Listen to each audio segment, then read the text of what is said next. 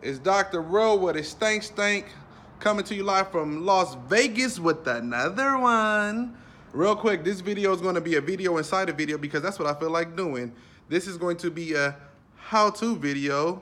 It's going to show you how to basically install the transmission lines on the LS swap, 4060, 4080E, etc., etc., etc., etc. So a few things that you're going to need. You're going to need, let me get outside real quick. You're going to need these beautiful transmission lines.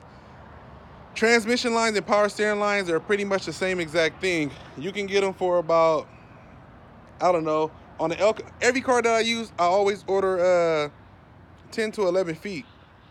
And that's going to be about 5 to 6 feet on each side or whatever, depending on the vehicle. If it's a truck, then obviously you're probably going to need it a little bit longer, but not really. So you're going to need the transmission line. You're going to need the transmission hose. You're going to need the AN fittings and some hose clamps. That's legit. That's it. And of course, you're going to also need the transcooler. So we're going to work our way from the back to the front. Let's go. But I seen a little part that wasn't sprayed, so I accidentally just sprayed over. You see that? All right, so you're going to need this part as well. All this stuff is going to be less than 120 bucks. So this is an AN6 here. I forgot what it is on the rear, but basically, I wish it was a way I can put this in a link and I got paid for it, but it's all green. I ain't gonna even worry about it. Manifestations, I'm speaking into existence. It's gonna come back to me. Now I'm talking about. All right, so cool. All you do is you're gonna pull the old ones out of the transmission, and the old ones look something like this. It's a 3/4 or a 19 to take this to remove it. Focus. So, ooh, showing in HD, baby. I see you. So, take these ones out. Normally, they're in here just like this. They're in there just like that. You're gonna remove those. You're gonna install this piece, and then you're gonna install the AN6. This is a 90-degree. Some people use 45 to 90 degrees. To me, just better.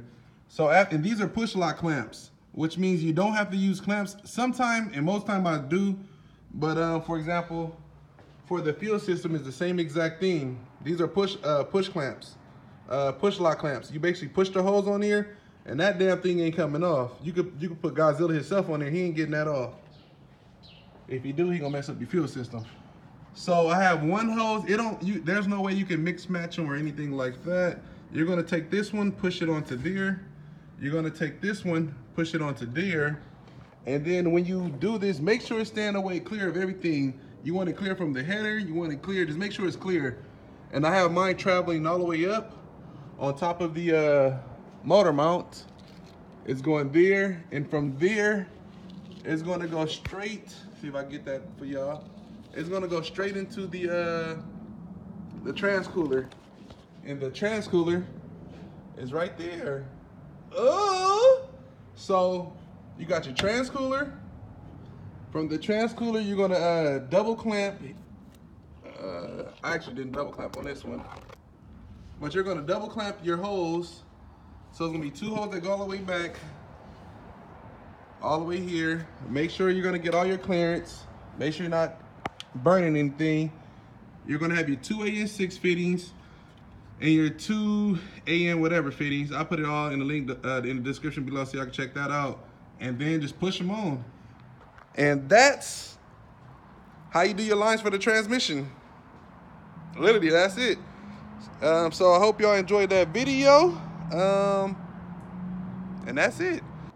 Hey, yo, real quick, one more tip before y'all go, because the way I had it set up, I don't install them like that. So I actually have the AN6 fitting, the AN6 90-degree fitting off. What you're going to want to do is get any type of oil or something like that, flip it upside down, and then on the tip,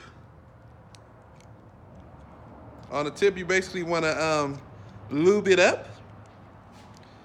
And from there, it's going to make it a lot easier for you to install this with the fitting off. So give me a quick second. I mean, yeah, you need 2 hands to do this.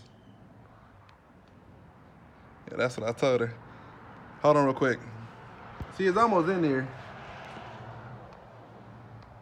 Told Tootie that too. All right, give me, this video is not gonna be for kids, man. I'm gonna have to edit that out. Hold on real quick. So y'all can see, don't worry about all the little greasy stuff, but if you pull on this thing is not gonna come out whatsoever. And make sure it's flush all the way around. See that? This one, I gotta push it a little bit right there. Or maybe I just did a bad cut. My phone about to die. And then after that, pretty much just put them back up there.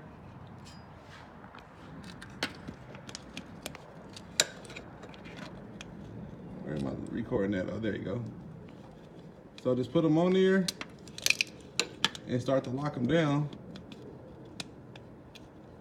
And this is pretty cheap, man. I mean, well, you can also use your original lines, the metal ones.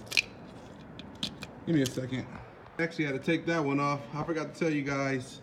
Also, just to prevent any kind of leaking, use some Teflon tape.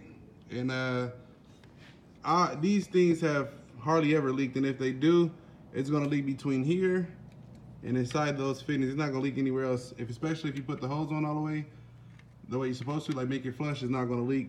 Same thing, put Teflon on the ones on the back. Those ones do have Teflon. So let me get this other one on and show y'all the finished product.